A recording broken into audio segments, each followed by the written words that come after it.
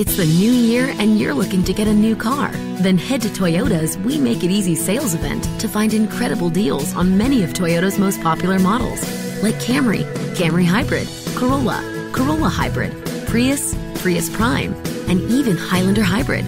You'll find great ways to save with low payment leases and low APRs, not to mention huge cashback offers. So see your Toyota dealer today. We make it easy. Toyota, let's go places. Welcome to Virtual Meditation with Shiloh. Hello? Today we're working on forgiving ourselves for not knowing the difference between upload and download speeds before getting cable internet. That's oddly specific. Repeat after me. I am not my cable internet. Wait, I don't have cable. I'm not a bad if my video calls, more like video stalls. Hey Shiloh, there's something... I will get AT&T fiber. And I will switch classes until you do. Slow upload speeds? You're not a bad person. You just need better internet. With 20 times faster upload speeds, AT&T Fiber delivers a faster internet experience than cable. Get AT&T Fiber with no annual contract. Limited availability in select areas. Call 1-877-ONLY-ATT. Check eligibility at att.com/getfiber based on combined internet 1000 wired up and download capacity versus major cable providers 1 gig service with uploads of 35 megabits per second. Speeds vary, not guaranteed. Restrictions apply. Hello, everyone, and welcome to the Jeffrey Epstein Show. I'm your host, Bobbycapucci, and this is Daily Drop number 311. What's up, everybody? Happy weekend. So I know it's a little odd that we're doing the Daily Drop this early, but I'm going on a climbing adventure later on tonight, and I have no idea how long I'll be. So I wanted to get the Daily Drop done for you folks and out, make sure that we had our 2 episodes for the day, and keep everything moving in a streamlined fashion. If anything breaks that's super important, tonight when I get home, maybe I'll record another episode, but more than likely expect another episode at the usual time tomorrow morning. So tonight, on this episode, what we're going to talk about is Tara Palmeri and her appearance on The Hill recently, where, Hills TV, where, she appeared on a morning program to talk about her hosting the podcast Broken about Jeffrey Epstein. And if you have not listened to Broken yet, I highly suggest you do. It's one of the very few podcasts related to this topic that I actually listen to as well. And Tara Palmeri has been fantastic, not just in this podcast, but throughout. And what she says here is very important, and I really hope people take it to heart. I mean, it's one thing for, me, your favorite resident moron, to tell you about this stuff, but it's another thing when you have someone like Tara Palmeri telling you about how this is two-way traffic, how this is both sides of the aisle. And I came into this whole entire thing thinking one way, and the evidence has completely changed my opinion about the players on the stage. There is no doubt that people on both sides of the aisle participated in making sure that Jeffrey Epstein and Ghislaine Maxwell were operating in a smooth and unchecked manner. They didn't do it themselves, folks, okay? And it wasn't just the Republicans, and it wasn't just the Democrats. It was the scumbags on both sides. What do you think? These people really hate each other? When the doors close, they're having drinks and they're drinking their Cristal and they're laughing and swimming through their money like Scrooge McDuck. While you and me are busy hating on the QAnon poster or the so-called communist poster. It's so stupid. It is so dumb, okay? And it's obvious that they're trying to manipulate the Jeffrey Epstein case to make it just another cudgel to smack you around with politically. Another divisive issue. I even see people running around talking about, save our children, some right-wing conspiracy.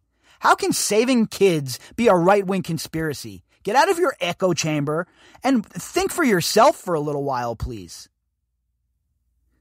And on the other side, I don't know how many times I have to hear about Tom Hanks is arrested and no, he's not. No, that's not happening, okay? Sorry, that is not occurring right now. Can we deal in reality, please? And can we all understand that the people we're talking about, these politicians, if they have an R or a D next to their name, it does not matter. You do not matter. All that matters is them increasing their power. All that matters is their status being increased. And all that matters is they win their next election. And if they can get there by having the pitchfork people and the torch people hate each other and fight in the streets, that is exactly what they'll do. And we keep falling for it over and over and over again. And that is why, my friends, you never see me wade into any of that bullshit nonsense on places such as Twitter. I don't want any part of it. In fact, I will not have any part of it. I won't be goaded into it, and I will not ever respond to your nonsense. Zero chance. I'm here for one reason and one reason only. I'm not here peddling you any books. I don't have nothing to sell you. All I'm here for is to keep on talking about this case on a daily basis. At least once a day. Mostly twice. But I don't, people have funky motivations, right? And that's cool. Do you. But me personally, I'm here for one reason and one reason only. And that most certainly is not to make any political points. Not with this case. That's not what this case is about. And anybody who is making this a political cudgel to slap their opponents around with, I don't trust. And that goes for both sides of the aisle, folks. If every word out of your mouth is about, the Republicans are involved with Epstein and they're the ones who did it, well, you're probably in an echo chamber, and you probably should take a step back from that confirmation bias buffet that you're getting fat on. And the same goes for the other side. It has become noise, folks. That's all it is noise. He said, she said, whataboutism. Thankfully, there's somebody like Tara Palmeri who understands the stakes and understands that this is two-way traffic coming down both lanes. Both sides of the aisle. Our article today is from the National Post, and the author is Chris Arnold. Headline, Epstein podcast host. Elites on both sides of the aisle now squirming over revelations. This article was authored by Chris Arnold. Investigative journalist Tara Palmeri says there are people on both sides of the political spectrum in the U.S. with whom Jeffrey Epstein was affiliated. High-profile figures across the aisle who are now scrambling to limit the fallout surrounding the dead pedophile. And that doesn't just mean current politician, folks. Remember, this has been going on for decades. So there are people who were in office previously who were more than likely caught up with Jeffrey Epstein, right? We know that he was visiting the White House when Bill Clinton was in office. Who else was he hanging around with? We know he was hanging out with Doug Band. So, again, it's not just current politicians, and sometimes I think that we get too caught up in the moment of the current Donnybrook going on politically, and we don't think about the other people who helped lay this groundwork. And I think it's important to remember that this has went on for decades, okay? So there are a lot of people on both sides of the aisle that are caught up in this shit. Palmeri, the new host of the podcast Broken, Seeking Justice, appeared on Hill's TV morning program Rising, during which she discussed the alleged connections Epstein had with Republicans and Democrats alike. Hey, look, folks, it's all about the truth, right? At least for me, that's what I want. At the end of the day, I want to get to the bottom of this. And I want the people who were involved in facilitating this to face repercussions the same way that you or I would. That's not too much to ask, is it? In recent days, it has been reported by the Daily Beast that Bill Clinton, Epstein's ex-girlfriend Ghislaine Maxwell, and others sat for an exclusive LA meal in 2014, well after Epstein had been accused by at least one woman. Maxwell herself is now awaiting trial for enticement of minors, sex trafficking of children, and perjury. Epstein killed himself, allegedly, in a Manhattan jail cell last year before he could be tried for sex trafficking. And we covered that story, obviously, the Bill Clinton and Ghislaine Maxwell dinner. Of all the people in Los Angeles, Ghislaine Maxwell gets that nod. She's the one that gets the head bob and, hey, yeah, come over to our table and have dinner with us. If that doesn't make you want to ask questions, I don't know what will. If that doesn't make you want to dig deeper to find out what the real story is, I don't know what will.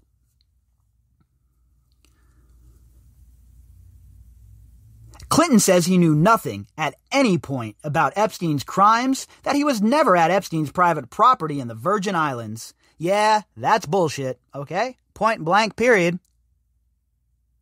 And if you aren't questioning why Bill Clinton is lying about all of this, you might be one of those people that we were just talking about who has no business getting involved in cases like this with their stupid tribalism. Because Bill Clinton is up to his ears in this shit, folks. Up to his ears in it from the very beginning. Jeffrey Epstein's been visiting him since he was in the White House. Let that sink in for a minute, okay? However, court records from a defamation lawsuit between Maxwell and alleged Epstein survivor Virginia Roberts appear to indicate that Clinton flew to Epstein's island on a helicopter, Forbes has reported. Maxwell was an attendee at the wedding of Chelsea Clinton in 2010. And we all know that Maxwell ferried people on helicopters, right? She had her helicopter's pilot license. Another lie Mr. Dershy Dersh likes to run with. Ghislaine was flying a helicopter and bringing people around. Shut up, Alan Dershowitz, okay? Shut your yap. However, Palmeri said it's not just Democrats who are in damage limitation mode. Yeah, you think? What about all of these other Republicans that haven't been named yet, that probably had business dealings with this man? What about the other people who were in charge when this guy got this deal? What, we're not going to talk about Mukasey?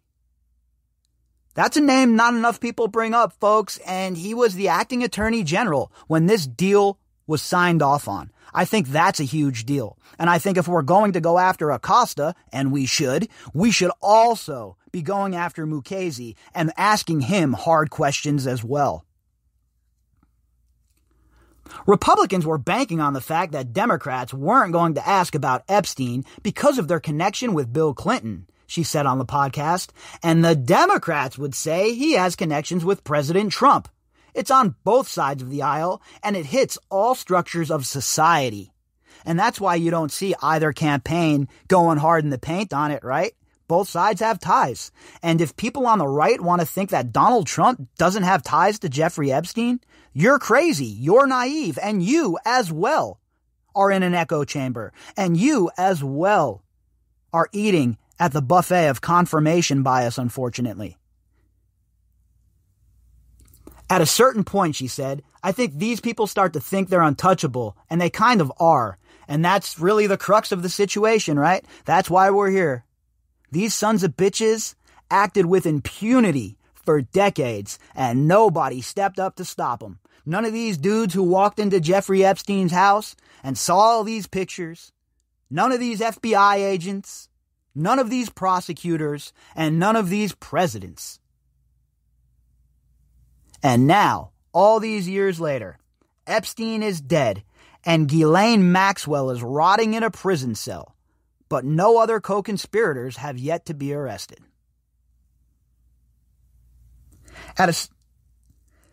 There are several photos of Trump and Epstein together from the 1990s and early 2000s. Trump denies ever having a personal relationship with Epstein, despite saying in a 2002 New York Magazine feature about the dead financier, pedophile, that they had, by that point, long known each other. And I don't know, Trump just needs to stop lying about this. It's the same shit with Bill Clinton. It's the same coin, the same side of a different coin here, basically, right? Just enough is enough already. Why don't you people just admit you had a relationship with this guy? If I was Trump, I would say, look, I had a relationship with him and explain my relationship. But no, none of them do that. Instead, they use the marathon defense, right? Let's run as far away from this for as long as we can until we gas out. And Trump is no different. He has done the same thing. He's a lot of fun to be with, Trump said of Epstein at the time. It is even said that he likes beautiful women as much as I do, and many of them are on the younger side. No doubt about it, Jeffrey enjoys his social life. And look, it's makes me sick, okay? It makes me sick. The fact that Bill Clinton is having dinner with Ghislaine Maxwell after we know what Jeffrey Epstein is. The fact that Donald Trump is wishing her well after we know what Jeffrey Epstein and she is just so disturbing and disgusting that I almost don't have words for it, folks. This is the best we can do as leaders. And don't get me started on Biden, another guy that's being credibly accused by Tara Reade. What, everybody's just going to forget Tara Reade's allegations like she doesn't matter? That's a bunch of horse shit too, my friends. Palmeri, a former White House correspondent, is now hosting the second season of Broken Seeking Justice, which focuses on those around Epstein who are still alive, including the survivors of alleged sexual assault and his former associates. I think this story needs to pivot and be completely focused on these survivors and justice. And I hope after the election, whichever way it goes, because let's be real, folks, we have no control over that shit. What, our votes matter, our votes count? Yeah, I don't believe it, all right? I don't believe it. The bureaucracy, these people, these bureaucrats, these unnamed bureaucrats that are in these three-letter organizations, CIA, FBI, NSA, they're the real power brokers. And we have no say about them, right? We don't even know who they are. These are the people that I'm worried about. The presidents come and go. They are what they are. It's the people that are there for 25, 35 years that I truly fear. Palmeri says she cares more about this story than any other she's covered in her career. I felt like the Jeffrey Epstein story is a reflection of our society, how we treat victims, Palmeri said, what people can get away with if they have enough money, enough power, and enough connections. And she's 100% right. That's what this case is about, folks. Please remember that. At least, in my opinion, and I know, look, we all have our opinions, right? My opinion will get you a cup of coffee with $1.50 down at the local corner store. But in my opinion, we should be focusing on these survivors and getting them justice, not trying to score political points.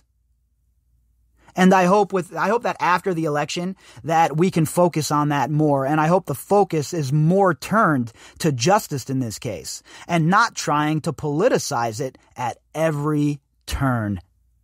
If you'd like to contact me, you can do that at bobbycapucci@protonmail.com. That's BOBBYCAPUCCI@protonmail.com. You can also find me on Twitter at BOBBY_CAPUCCI.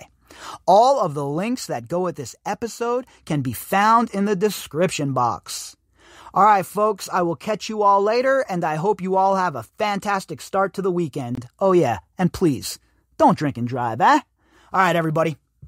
It's the new year and you're looking to get a new car. Then head to Toyota's We Make It Easy sales event to find incredible deals on many of Toyota's most popular models, like Camry, Camry Hybrid, Corolla, Corolla Hybrid, Prius, Prius Prime, and even Highlander Hybrid. You'll find great ways to save with low payment leases and low APRs, not to mention huge cashback offers. So see your Toyota dealer today. We make it easy. Toyota, let's go places. Ooh, a fondue set. Ugh, now I need to find a coupon code. Not anymore, Susan. Capital One Shopping instantly searches for available coupon codes and automatically applies them at checkout. Wait, instantly? It's called shopping smart, not hard. Download Capital One Shopping to your computer for free and let it do the work for you. Don't mind if I fondue. Haha, that's kind of cheesy. Capital One Shopping. It's kind of genius. What's in your wallet? Savings and available coupons vary.